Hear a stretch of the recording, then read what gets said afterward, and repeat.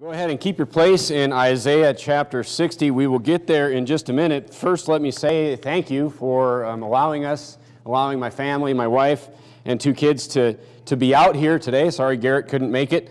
He's working. But just it's great to see everybody again. We feel like we kind of went to Fresno and kind of lost touch with a lot of people. A lot of people I haven't seen for several years here. So it's really, we're really appreciative to be here. It's been really relaxing. I can't remember the last time I've had a couple days to really not worry about too much. So just thank you to Pastor Thompson, Miss Sherry for having us, and it's just been great to see you all. You know, a lot of people, I brought this up in a sermon at church a couple weeks ago. You know, like they say, like a quarter of Americans under the age of 50 don't have any friends at all. You know, think about that. Just think about that. And then they say like it's like 2/3 of Americans have like less than 2 friends.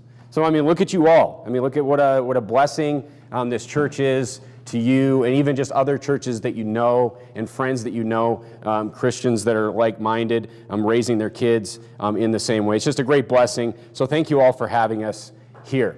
Now, it's a camp out, so I figured, you know, I was kind of picturing, I didn't know what kind of situation I was going to be in preaching, so I figured I might be like around a campfire and preaching or something. That's kind of what I was thinking, so I was going to, you know, like have a flashlight on my face and like, you know, preach like that. But I am going to tell you a scary story tonight, all right? So I'm going to tell you a scary story tonight. Tonight and tomorrow morning I kind of have a pair of sermons, and tonight we're going to talk about darkness. Tonight we're going to talk about darkness in the Bible, and I hope I at least shock you, scare you just a little bit tonight. That's kind of the point. And then, so if you're depressed after tonight, we'll talk about the light tomorrow morning after breakfast. Okay, so just hang in there. Look down at Isaiah chapter 60. The Bible talks a lot, God talks a lot about darkness in the Bible. Now he talks about this idea of darkness. The most base reason or idea about darkness and light that we would think about would be our salvation. You know, that we came from darkness into light. You know, Jesus is the light of our lives. He's used as that reference. Isaiah chapter 60, the first 3 verses, is a prophecy of Jesus. And it's talking about how Jesus is going to come and bring the Gentiles from darkness into light. Look down at the Bible in verse number 1. It says, "Arise, shine, for thy light is come." That's talking about the Messiah, Jesus, who's going to save the world. Come and the light is come, and the glory of the Lord is risen upon thee. For behold, the darkness shall cover the earth, and gross darkness the people. But the Lord shall arise upon thee, and his glory shall be seen upon thee. And the Gentiles shall come to thy light. So here's these people that were outside the Jews, these other nations. You know, Jesus came to bring, you know, this is Romans, right? The Jews had the oracles of God. They had the law, but Jesus, whoever believes on Jesus, doesn't matter what nation you're from. You know, you get the light, you see the light, and you can be pulled out of darkness. This is talking about, you know, what's going to happen when the Messiah comes. And the Gentiles shall come to thy light, and many Gentiles will get saved. Look at us, right? And the kings to the brightness of thy rising. So it's comparing God and his salvation that he offers as the light, and a person that's not saved as being in darkness. Okay, so I mean, people that are not saved today, they're still in that darkness. You know, thank God none of us are in that darkness of not being saved today, but the Bible does say that people that are not saved, they're still in the darkness that Isaiah chapter 60 is talking about. This is why we go out soul winning, to show, you know, to be that light. We'll get to that in a few minutes. Turn to 1 John chapter 1. Actually, turn to Matthew chapter 14. Turn to Matthew chapter 14. Let's just look at this idea of Jesus being the light for a few more minutes, and then we'll talk about how we can apply that to us. Look at Matthew chapter 14. I'm sorry, Matthew chapter 4. I'm losing my mind here. Matthew chapter 4 and verse number 14. This is why I didn't win the sword contest, right? So I'm mixing up my numbers. So look at Matthew chapter 4 and verse number 14. Matthew chapter 4, look at verse number 14. The Bible says that it might be fulfilled, which was spoken by Isaiah the prophet, talking about Isaiah here. This is talking about a prophecy from Isaiah 9. We won't look at that, but let's just read this. "The land of Zebulun and the land of Nephthalim, by the way of the sea, beyond Jordan, Galilee of the Gentiles, the people which sat where? Where did they sit? They sat in darkness. They saw what? They saw a great light, And to them which sat in the region, the shadow, and they were in darkness, and they had the shadow of what over them? The shadow of death.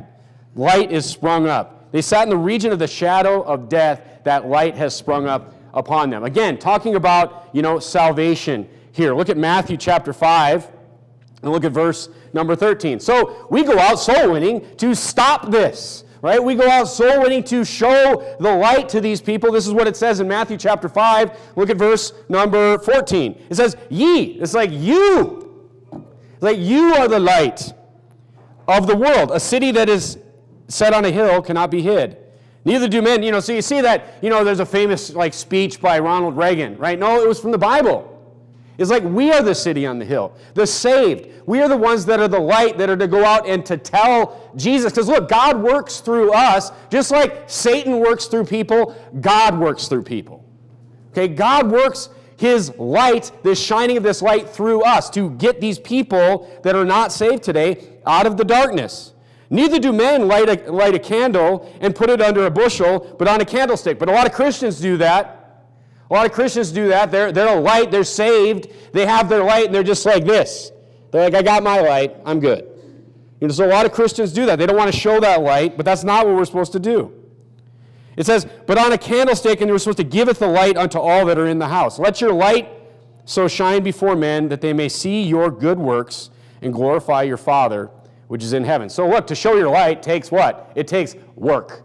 Okay, you didn't get saved through your works, but to show your light to other men that are still in darkness. Look, you still deserve to be in darkness, but to show your light to other men, it takes work. You have to go out and do that work. Turn to 1 John chapter 1. Turn to 1 John chapter 1. 1 John chapter 1. So we see that our salvation is compared to we were in darkness, and now we're in the light because Jesus is the light. God is the light. 1 John chapter 1, verse number 5, the Bible says, then this is the message which we have heard of him and declare unto you, that God is light, and in him is no darkness at all. So look, God is not in darkness. God is light. He's the opposite of darkness. So the point is this. Turn to 2 Corinthians chapter 6. In verse number 14. So we're saved, I get it, we're in the light, but guess what? You can still go into darkness in your life, and I'm going to show you that now. I'm not talking about losing your salvation. Nothing's ever going to change your salvation in your life, but look, you can still go into darkness in your life. Go to 2 Corinthians chapter 6. 2 Corinthians chapter 6. Let me turn there myself, but look at 2 Corinthians chapter 6, and look at verse number 14. 2 Corinthians chapter 6.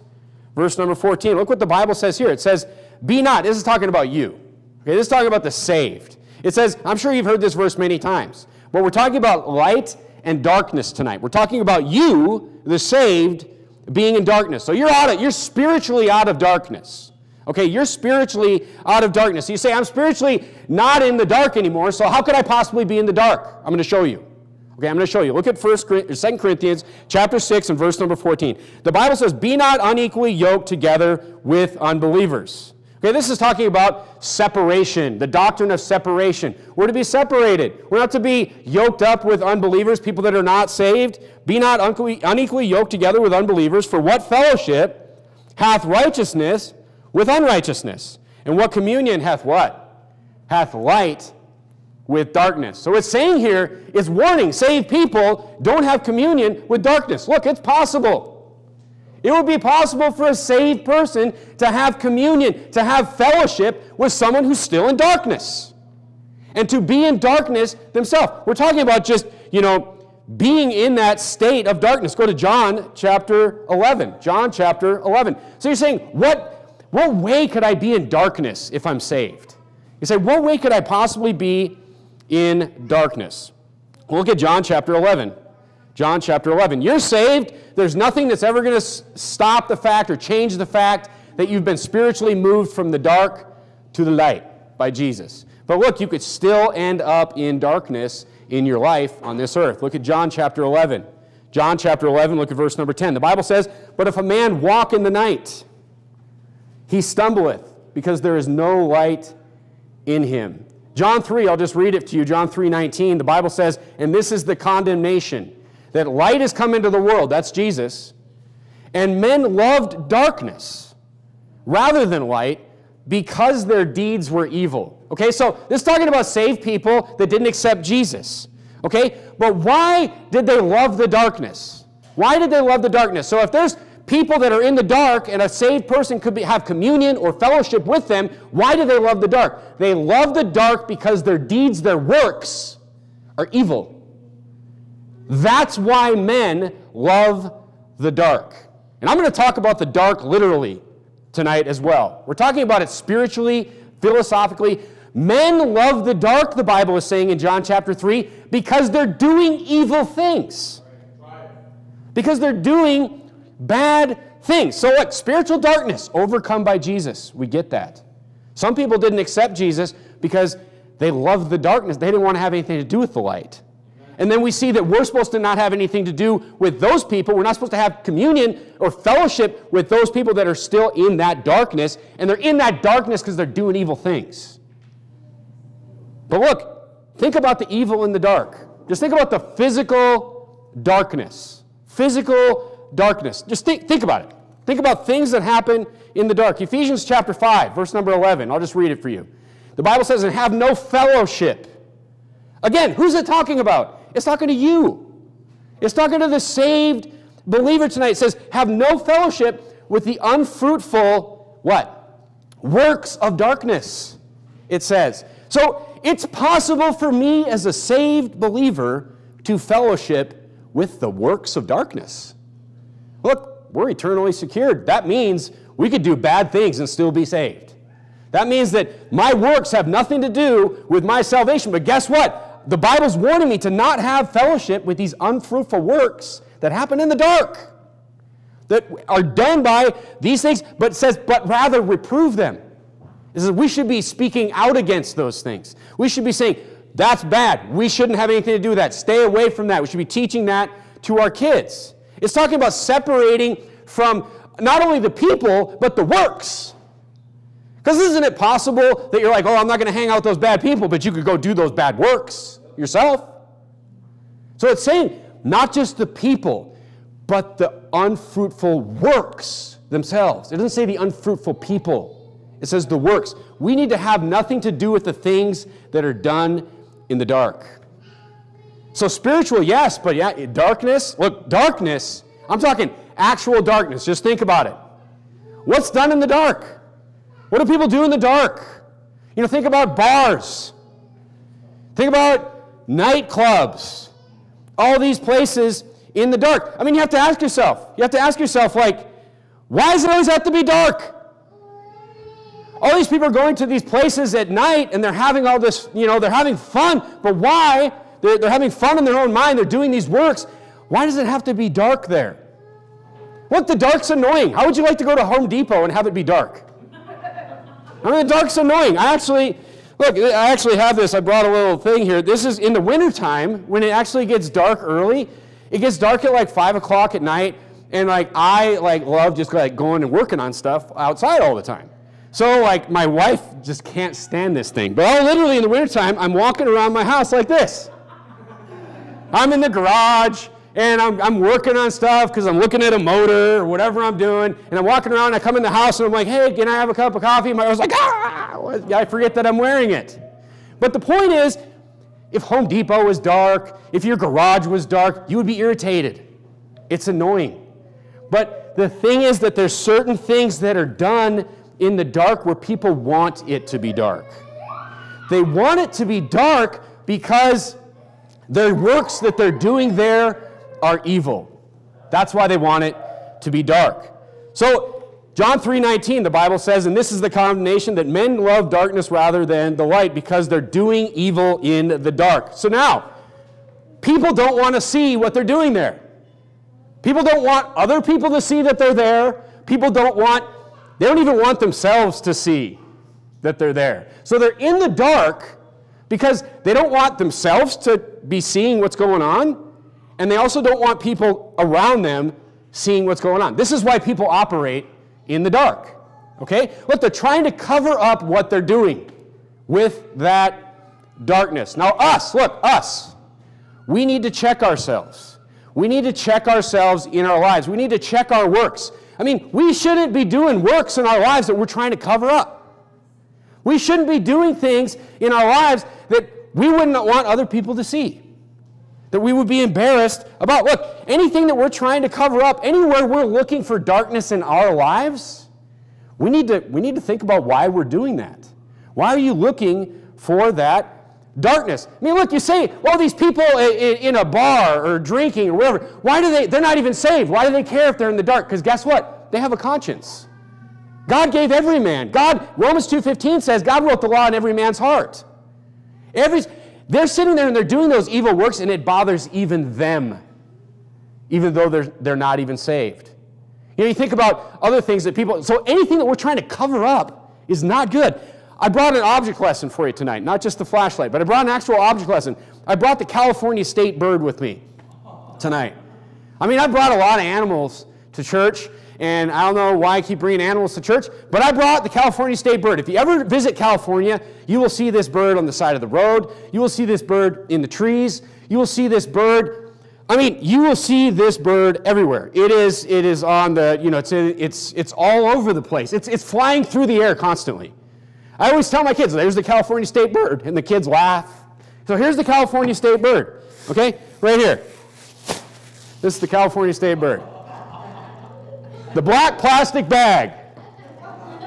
This is it must be the California state bird because it is flying around everywhere in California. But you say, why? I mean, look, you can't get a straw at a restaurant in California, but the whole state's covered in trash, and 60% of the trash is the California state bird right here. Okay, anyway, I won't go off on that. But you see how well it flies? You get a little bit of wind, and you got state birds flying everywhere. But think about this for a second. Why a black plastic bag? Why is it so popular? Why are there black plastic bags everywhere? Now, I thought the same thing as somebody just pointed out in the church tonight, but I thought, okay, people want black. Guess what? Here's why they take a black plastic bag, because they don't want anyone seeing what's in here.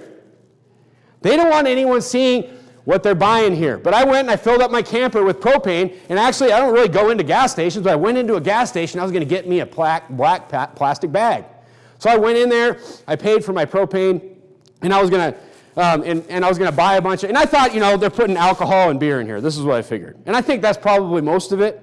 But here's a guy at the counter, and I'm standing in line to pay for my propane, and I was going to ask for the bag. And here's this guy, and this guy looks like he just crawled out of a dumpster. This guy looks like, I mean, he's a mess, okay? And he's sitting there, and you say, oh, you're so hard on, look, he's got a wad of cash bigger than my fist, and he's sitting there for 10 minutes, and you know what he's doing?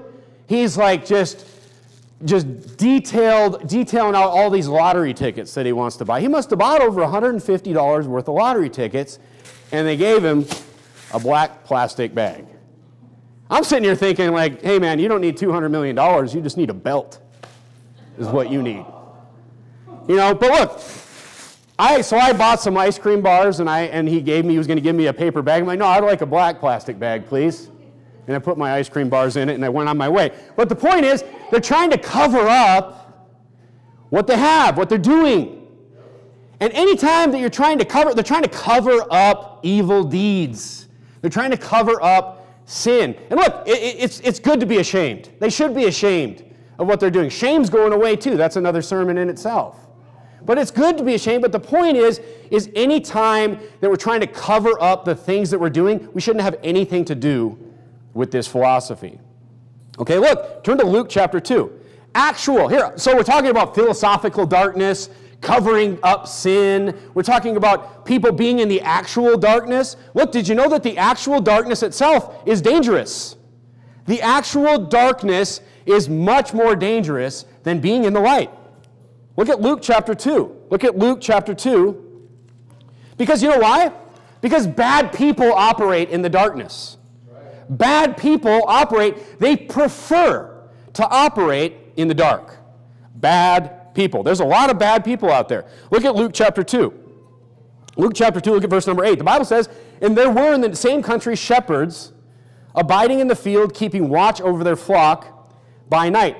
You know why they were in the field watching at night? They were in the field watching at night. I actually used to raise sheep. Jacob raises chickens and ducks right now. And guess what? He can't leave them out at night. If he leaves them out at night, they will die. Something will come and it will kill them. Why? Because predators operate at night. In the actual darkness. You say why? Why do predators operate in the dark? Because you can't see them coming then. That's why they operate in the dark. It has to be that way because they're here. The predator comes to hurt and to destroy. Okay, and in Luke chapter 8, it says, that there were actual sheep and they were actually, being attacked by wolves. Predators love the darkness. Did you know? If you ever had I had a dad that told me this like 18 million times. He said, nothing good ever happens after 9 o'clock. That's what my dad used to always say to me. Maybe your dad has said the same thing to you. It's a good saying because he's right. Actually, look this up. Most violent crimes happen between 9 p.m. and 2 a.m. in the morning. All your DUIs and all these types of things happen in that time window. We actually left for the camp at about 3 a.m. from Fresno, and this was actually a consideration in my mind. I didn't really want to leave any earlier than that because I didn't want to be on the road at 1 a.m., 2 a.m. when I knew that that's when all the drunks are on the road. That's when all the people are coming out of these dark places. And look, this is when bad people operate, in the dark. Look at, go back to your Bible. Bad people operate in the dark. Well, physically and spiritually. Look at Acts chapter 20. Actually, you turn to Zephaniah chapter 3. At the back of the Old Testament, you'll see those two Z books. The first one is Zephaniah. Acts chapter 20, verse 29, I'll read to you. The Bible says, "For I know this, that after my departing, grievous wolves enter in among you, not sparing the flock." Now he's using an analogy of predators attacking sheep. He's talking about people coming to attack the church itself. It's such a good analogy. It's so true that grievous wolves will come in. And guess what? Those grievous wolves that come in, they're going to operate in the dark. They're going to operate undercover. They're going to operate covertly. They're not going to be up front with what they're doing. They're going to operate covertly. Look at Zephaniah chapter 3. Zephaniah chapter 3, verse number 3. We're talking about, Zephaniah chapter 3 is talking about a judgment of a wicked city or a wicked nation here. And it says that the judgment, because these people have forgotten the Lord. Look at verse number 3. This is their punishment. This is what will happen to them. It says, "Her princes within her are roaring lions. Her judges are" what? "Evening wolves." See, these are those predators that operate under secret. They operate in the dark. It takes the idea of actual darkness to a philosophical level that we need to watch out for in our Christian lives. The people that operate undercover, they operate in secret. Look, even in their speech, turn to Proverbs chapter 16. People can operate undercover. They can operate undercover in the way that they speak as well. We need to be careful and watch out for these types of things. Look at Proverbs 16 and verse number 28. Look at Proverbs 16 and verse number 28. The Bible says in Proverbs 16, verse 28, it says, "A froward man soweth strife, and a" what? "A whisperer separateth chief friends." Why whisper? You have to ask this person here, it's like, okay, you're speaking things, but why are you whispering? Why do you have to talk so quiet? The reason that they're whispering here is because they don't want everyone to hear what they're saying. This is someone that's operating covertly, just like the wolf attacking the sheep in the night. They're trying to cover, they're trying to conceal. You ever walk up to two people, you ever walk up to two men, or two people at work or wherever it is, and they're talking, and you walk up to them, and all of a sudden they're just silent? You're like, oh man, what were you talking about? Like, they're talking about something, like it was either me, it was either you, or it's something that they didn't want anyone else to know. They're operating secretly. They're operating in darkness. They're whispering. These are the type of people that I've always been confused by these people. It must really be stressful to be this type of person where you tell one person one thing, and then you tell another person another thing, and you tell a third person another thing, and you have to wonder, like, with some of these people, like how do you keep all the stories straight of everything that you've told every other person, you know, when you're whispering all these different things? But, you know, they're doing it because of what Proverbs 16 says. They're doing it to separate people. They're doing it to separate people apart so they can attack like that wolf in the dark. Turn to 1 Timothy chapter 5. I had a boss one time. It was actually several years ago. It was a boss's boss. So, I mean, this was a pretty high up guy in this place that I was working. This guy started working there. He was brand new, and he came up, you know, past my desk, and he's like, walk with me. This is the boss's boss. Okay, so this is the boss of my boss. I mean, so I got up, I walked with him, and he walked, and we went out in the hall and outside the building, and he's all like, yeah, so-and-so this and so-and-so that, and I'm just like, whoa, what's going on here? And, you know, I went for a walk with the guy because I'm trying to be a respectful employee, and the boss asked me to go for a walk, and he's just like, so-and-so this, and I don't think that he's operating. What do you think about that? And I'm like, I think that, you know, we should not go have this conversation with him if you think something's wrong with it. But you know what he's trying to do? He's trying to separate. He's trying to separate and make all these different alliances. The next time he came by, he's like, walk with me. I'm like, whatever you have to say, you can say right here in front of me, in front of the few people that work here, you know, with me. And the guy didn't like me. I'm just like, and I was just kind of like, you know what? I guess I'm going nowhere at this place. But whatever. You know? I mean, so the guy, it didn't take him long to just start, like, really disliking me. Because I wasn't playing these stupid little games and all this kind of stuff. And look, it was like a year and a half later, he ended up getting fired. He ended up getting fired because he's doing a bunch of unethical stuff. He's breaking the law, doing all this stuff. He's just like, but look, those types of people try to drag you into the dark with them. They try to drag you into the dark with them. We need to be careful about people like this as Christians. Because you will run into this. You'll run into this at work. You run into this in your Christian life. You will run into this in your life. Ladies, look down at 1 Timothy chapter 5. Look at verse number 13. 1 Timothy chapter 5 and verse number 13. The Bible says, and withal they learn to be idle, wandering about from house to house, and not only idle. So here's a bunch of, you know, ladies, they didn't have anything to do. So they're wandering around from house to house. But not only idle, it's not that they just don't have anything to do, but tattlers also and busybodies doing what? Speaking things which they ought not. So here we see it's happening with the ladies in this verse here. There's a bunch of people going around from house. Why are they going from house to house? Why don't they have a big meeting together? Because they're saying different stuff at every house. That's why. They're saying certain stuff over here and they're whispering stuff over here. Why? Because they're trying to separate people. This is what happens. They're telling secret things. They're telling a different story everywhere. You know, did you hear about so-and-so? Or, you know, why so quiet? Why conceal if there's nothing wrong with what they're saying? That's what you have to ask. You know, everybody, you're whispering. Why are you whispering? Because who we're talking about, he's sitting right over there. And I don't want him to hear. So this is what's going on. These people are operating covertly. Turn to Romans chapter 16. Look, folks, stay out of the darkness and stay away from the people who love the darkness. Stay away from the people who love the darkness. Look at Romans 16 and verse number 17. Romans 16 and verse number 17.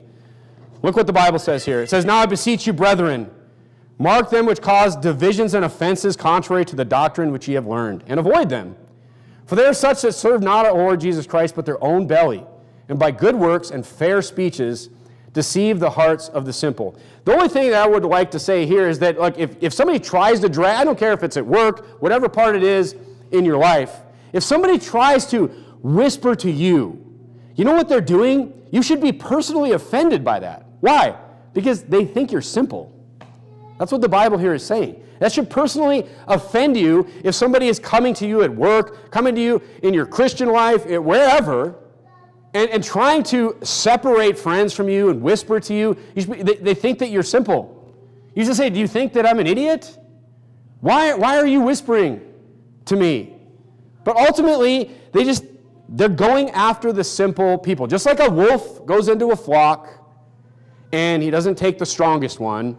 He separates out what he can, and he takes down what he's able to separate.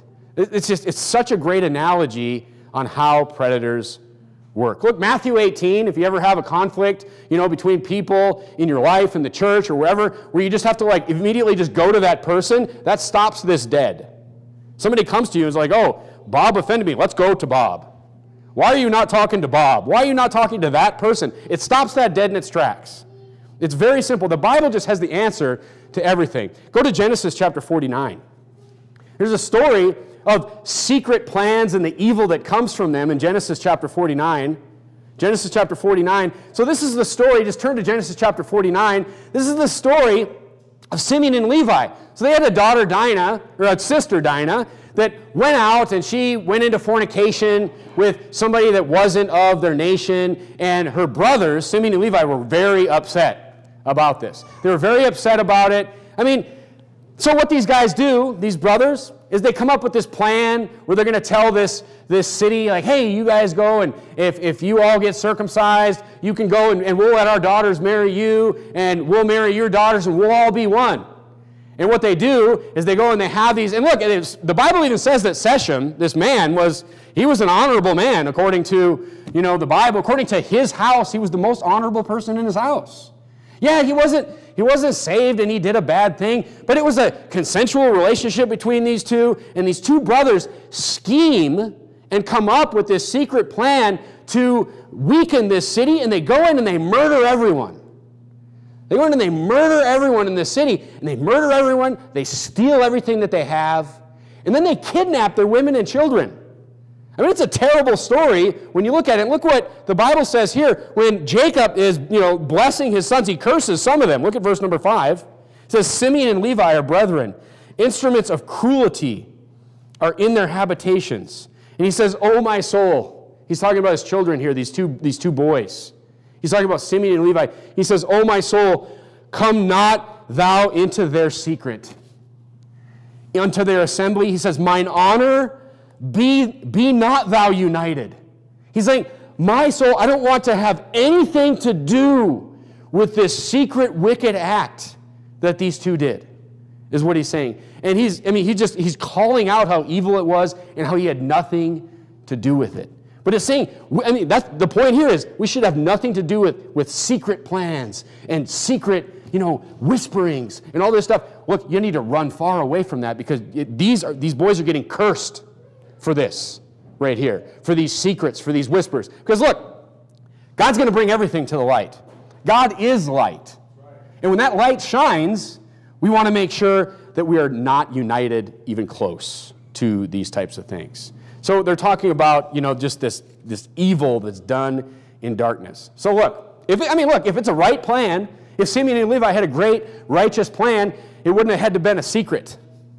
See, it could have been out in the open. They could have told their father. They could have told their brothers. They could have told everybody. They could have told the men of the city, and they could have come up with it, but it wasn't. It was a secret because it was going to be evil and cruel what they were going to do. Okay? Secrets are always bad. I don't know what to tell you. Secrets are always bad. So look, the point I'm trying to make is this. Turn to Daniel chapter 2. The concept that I'm trying to show you is that the concept people use, aside from your spiritual salvation, the purpose of darkness is to conceal. The purpose of darkness is to conceal, and we need to avoid it in our lives. And we need to avoid those who love it. We need to avoid those who love it. Look at Daniel chapter 2. Look at verse number 22. Because the Bible says this, look, God's going to reveal it. Look at Daniel 2:22. He revealeth the deep and secret things. This is God. He knoweth what is in the darkness, and the light dwelleth in him. Notice how it's the Lord that reveals the secret things. He is the light. He has the light. And anything having to do with darkness, ultimately we don't personally have to worry about those things done in the dark. We have to worry about not being part of those things. Because the Lord will reveal what is going on in the dark. God will reveal what these people are doing. God will reveal the things done in the dark. I mean, think about physical darkness. We're talking about, I mean, many of the men were talking about this a little bit yesterday. But think about physical darkness. Look, even physical darkness, I mean, I've known some men in my life that I've worked with that they just stayed up till all hours of the night. And I can tell you, I don't know exactly what they're doing, but it was nothing good. They're just staying up till all hours of the night. I remember some of them were playing video games, like they wouldn't even go to sleep. They just play, like grown men. They'd be playing video games all night long. I'm sure there's much worse things that people are doing up on the internet all night long that they don't want people to see them doing. These are bad things that are done in the dark. And look, we'll talk about this tomorrow morning, but the point is that, if you stay up all night, you're not going to be that number one worker. You're not going to be a morning person, that's for sure. These are the people that sleep till noon. We'll talk more about that tomorrow morning. That number one worker is not staying up past 10 o'clock. I'll tell you that right now. All right? So look, you need to live your life above board. And you need to avoid people that don't do so. I'm not saying you need to be telling people all your business all the time. That's not what I'm talking about. But you should think about the things that you're doing in your life. Today as you're sitting here, tonight as you're sitting here and you're listening to this sermon, you think about the things that you're doing in your life. Think about the things that you're doing that you wouldn't be happy that people knew about. Those are the things I'm talking about. That's the darkness in your life that you need to pull out of that. You need to pull your life into the light in that area. I mean, is there something that you're concealing that's not good in your life? You're in the darkness if that's the case. Look, shame is good, folks. Shame is good. Amen. And God's going to reveal it, and even in your life, He's going to reveal it. If you have something in your life, it's going to be revealed. And look, you're going to be ashamed.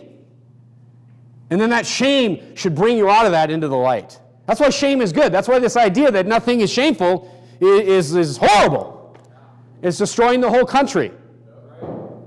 It's ridiculous. Avoid people that live their lives this way. Avoid them like the plague. Boys, we have some boys here. The nice thing about Bible preaching, the one thing about Bible preaching is that you'll sit there and you'll listen to the preaching from the Bible. And a lot of times this is everybody that's ever heard preaching from the Bible. You're sitting there and you're like, oh man, is he preaching about me? I want to make it easy for the teenage boys in the room. I'm preaching about you right now. Okay? Look, if you are a 12, 13, I'm talking to my own son right now. If you're a 12, 13-year-old boy, if you're on that eve of being a teenager, let me tell you something. You're at a crossroads in your life. Yeah, I understand. I hope you're saved, and I'm sure you're all saved here. You're at a crossroads in your life. And let me tell you something. I'm talking to you, just so you know. This world is going to try to pull you into darkness. People will try to pull you into darkness. They're going to put things in front of your face. The teenage boy, you're going to have images put in front of you everywhere you go. And that's trying to drag you. That's the world trying to drag you into darkness. And you can go into that darkness. And you'll be just as saved as if you didn't go into the darkness. Well, let me tell you something. It will define your life. It will define the direction of your life. If you choose to go into that darkness. Your pastor told you last night that you should make a decision. You should make a decision to stay in the light. Amen. In your life. You're going to have people, individuals, friends try to pull you into darkness in your life. And the Bible is telling you, if you have friends, if you have people in your life that are trying to drag you into darkness, those are not your friends. Right. You need to be mature enough to know that. Because let me tell you something, boys. It'll define who you marry. It'll define if you marry. Look, I've been a teenage boy. Long time ago. But I've been a teenage boy. And guess what? You crawl into that dumpster when you're 13, 14, 15, 16 years old. You say, I'm going to crawl into the darkness dumpster for a few years. And then you come out of that dumpster back into the light and you're like, oh, I want to marry some virtuous woman. And she's going to look at you and she's like, you smell like a dumpster. Look, boys, Ferraris don't marry Volkswagens. Ferraris don't marry 1972 rusted out Pintos. But that is the problem. It will you know what the part of the darkness that you may not understand is you may never get out of the darkness. If you get into things, you start looking at things, and you start getting into things, and you start doing things, those could be problems that you struggle with for the rest of your life. Those could be problems that just plague you and haunt you into your marriage. Don't go into the darkness. Look, you could get in the darkness. I never bring my phone up preaching, but look, this by itself can get you into the darkness. Right here. It is scary how easy it is for someone just to come up to you and say, hey, see that? Look at that. And just like that. They say your mind is an infinite recording device. They say the things that you see you'll never forget. Anybody who can remember a song from 30 years ago can testify to that. Your mind, they don't know the limits of the video and the sound and everything that you can remember. You'll never forget those things that you see. Do not let people drag you into the darkness because you may never get out, and it'll define the things that you do now. The things that you do now will define the man you are when you're 20. And once you're 20, 22, 25, 30, sometimes there's problems that I don't know. I don't know how to fix. It's best not to go down those roads. And you watch out for those people trying to pull you in, because they're going to try to pull you in. So look, we're talking about spiritual darkness we came out of. We're saved. We're all saved. Thank God we're not in the spiritual dark anymore. But the physical darkness is used to cover up sin. Just like that black plastic bag. The philosophical darkness is where those secrets lie. You get that guy starting talking secrets to you, get away from me. Don't get into that stuff, because guess what? When that light shines, look, it could be the light just at work. When that light shines and you're standing in the dark with the wolf, that's going to be a problem for you in your life. And look, adults, you think, we sit here, we preach at the kids, but look, this is a real problem for adults too. We need to stay out of the dark too. We need to stay out of the dark, stay away from people that love the dark. We need to, look, you need to teach your kids. Anybody that comes up to your kids, I've said this to my kids 80 billion times. Anybody comes up to you and tries to tell you a secret, you tell me. Anybody that comes up to your kids, look, this is what predators do. This is what bad people do, is they come up to kids and they tell them, hey, but don't tell your parents this. You know what the public school does? They don't want the parents knowing what's going on. They're telling a bunch of secrets there. Look, they're bad people. You need to teach your kids. Anybody comes to you and says, hey, this is a secret between me, you go and you tell your mom, and you go and you tell your dad right away. Because those are bad people. But look, we need to operate this way as an adult too. Because I've seen just as many adults fall into this stuff as I have kids. We need to stay away from people that love the darkness. Look, the Bible, you're all saved. You're all soul winners, I hope. You're all saved. You're all soul winners. Nothing the devil can do can change that. But he can make you worthless. He can make you worthless. Daniel 7 says that the beast who works for Satan, you know what he's trying to do? He's trying to wear out the saints. Or the Most High, he's trying to wear them out. You know what that means? They're just crushed. They're just done. And they can't do anything. Satan's going to try to pull you in the dark. He's going to try to get you in the garbage can. He's going to try to get you dragged down to where you're worthless. You're worn out. I've seen Christians that they got dragged so far into the dark, maybe they'll never come back. They're as saved as me and you, but they're done in this Christian life. I hope this scares you tonight, because it's a scary story, and it happens to people. It happens to people like you, just because they crept into the dark. This isn't that bad. Lottery ticket's not that bad. It always starts with stuff that's not that bad, that you think is not that bad. Pretty soon, you're dragged into the dark, and maybe you can't come back. Maybe the plan A for your life can no longer be realized because you've gone so far into the dark. Maybe you burned through plan A all the way to plan, M, because you went so far into the dark. And thank God he's always got another plan for us. But don't go there in the first place. Don't go there in the first place. Satan's trying to wear us out, folks. He's trying to wear us out. He's trying to beat us up. He's trying to drag us out of this. That's why we're here together. That's why we're here together, so you can sharpen each other. So you have your brothers. They're like, we're more than friends here. We're brothers and sisters here. You see your brother and sister getting dragged off into the dark, you grab them and you bring them back. That's what we're here to do. What's the point of a friend who won't help pull you out of the dark? That's the power of a church like this.